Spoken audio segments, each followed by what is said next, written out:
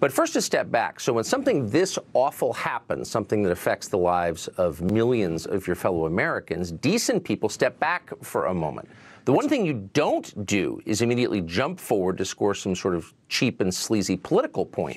Of course, people are dying, so wait just a moment before putting forward your demands for more political power. But it's what everything is in this intensely politicized country. It's another opportunity to punish people who don't vote the right way.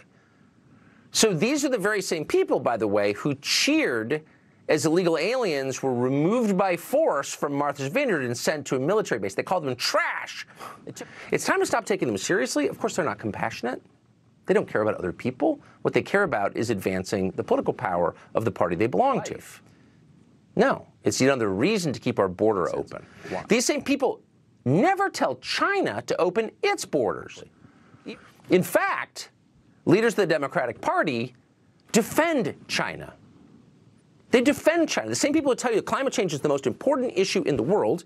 China, of course, the main driver of climate change by their definition, carbon emissions. Those same people tell you that China's doing a great job and we're sinning. They definitely don't care about natural disasters. They just want power. And that's why they just can't give it a break. They just can't let people die and their deaths be observed for what they are, which is a tragedy that demands reverence, not posturing, not another stupid political speech. But they can't control themselves, ever.